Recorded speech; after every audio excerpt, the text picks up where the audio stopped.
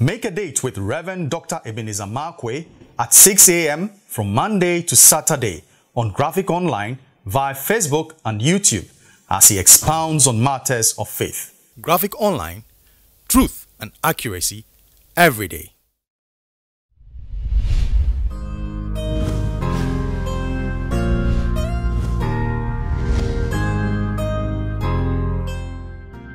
This is Reverend Dr. Ebenezer Markwei of Living Streams International, bringing you matters of faith with Graphic Online. Graphic Online, you can always get on YouTube and you can subscribe, and it's YouTube or Facebook, and you can subscribe, and it comes easily. You don't have to pay a price for it. Just see the subscription bell, press it, and then it comes to you directly. You don't have to wait for the message of any other person, but you can get it directly on your own Graphic Online material. And Living Streams International, we meet behind the trade fair, behind Zenith College. And we meet at the Life Cathedral, the Zoe Chapel of the Life Cathedral, and you can't miss it, behind Big Shop Classic. This morning, as we approach election and as we approach the D-Day, people are going to stand up and then append their thumbs to a man of their choice for the leadership of this nation. I'd like to just draw your mind. The Bible covers every aspect of life, including politics. And the Bible gives us a criteria for leadership. So, criteria for aspiring leadership. Criteria for aspiring leadership. That's the topic for today. Criteria for aspiring leadership. Now, in 1 Timothy chapter 3, verse 1, the whole of 1 Timothy chapter 3, I find some very powerful thoughts over there. Paul began by saying, "For if any man desires the office of a bishop, he desires a good thing." Wow, I clap for that. If any man desires the office of a bishop, he desires a good thing. Oh, wow. So it is not wrong to seek for leadership.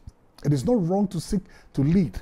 It's not wrong to seek because you have a vision, you have a dream, and you have a dream not for your selfish end, but a dream for the nation and a dream for the people. So it is not wrong at all. So here, all the contestants who are fighting for or who are vying for position of leadership, that is the presidency of this nation and the parliamentarians and all those things, kudos, well done, well done, well done. So it's not wrong. But then, guess what? For if a man desires the office of a bishop, he desires a good thing.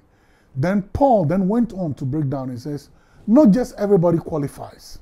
Not just everybody is a serious candidate.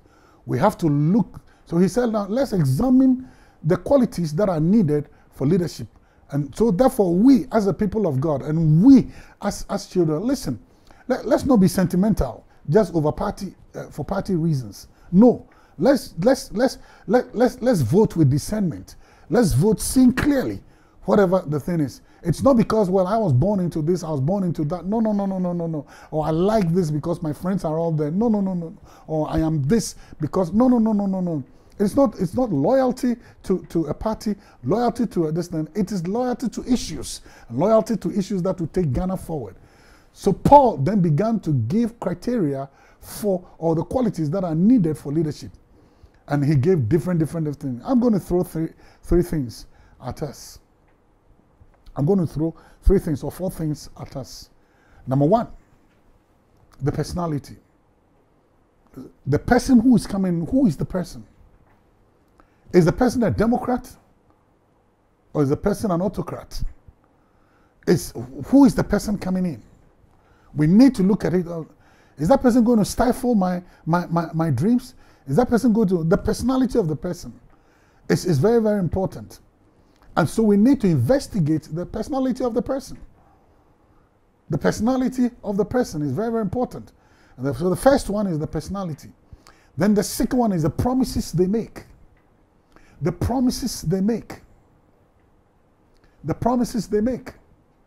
You know, and it's very, very important. The promises they make.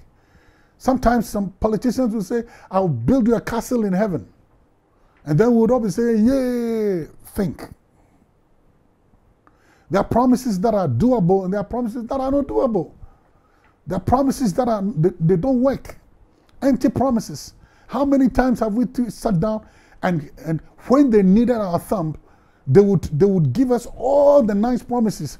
We will do this, we'll do that, we'll do this. And when they sit on, when they come into power, we don't see that at all. They don't know us. Our needs are not met. The nation doesn't go forward. Window dressings and all that. Listen, the promises they make, are they realistic promises? Are they promises that are achievable?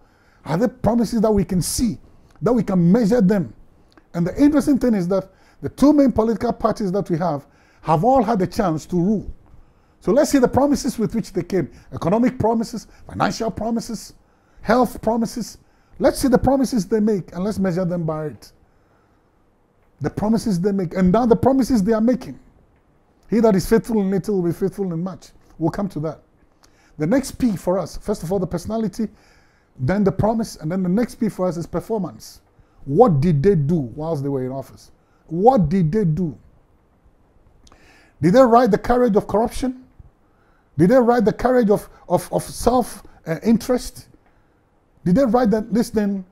What did they do whilst they were in office? Each and every one of them, the main political parties that looks like they would win an election, it's very, very interesting. They have all had a chance to serve us. What did they do? So we need to measure what they have done. So measure this, measure what A did against what B did. Their performance is very, empty promises is not a good thing. Hope deferred makes the heart sick. That's what the Bible says. So don't raise my hopes with promises, and when it comes to performance, you won't do it. That is wrong. That is wrong. And then the last P is the pathway. How they want to do it. How they want to get there. How do they want to get there? By the promotion of political violence, by the promotion of intimidation, by the promotion of suppression, by the promotion of rigging or whatever, by the promotion of, arbitrary this thing. No. By the pathway of what we call vigilantism. No. No matter what it is, you may dress up vigilantes, or it's still vigilantism. This is how we need to look at it. And remember, the final say so is your thumb. Use your thumb wisely. Look at the personality, look at his promises, and look at his performance, and look at the pathway by which they have come this far. And I would like to tell you that vote and vote wisely. See you later.